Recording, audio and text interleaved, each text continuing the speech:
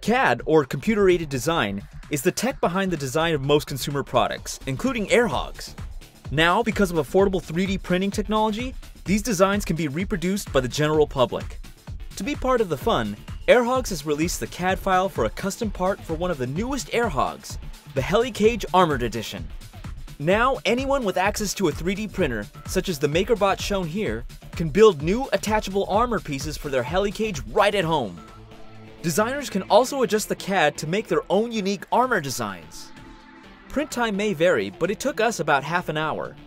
Here's the completed piece right out of the 3D printer.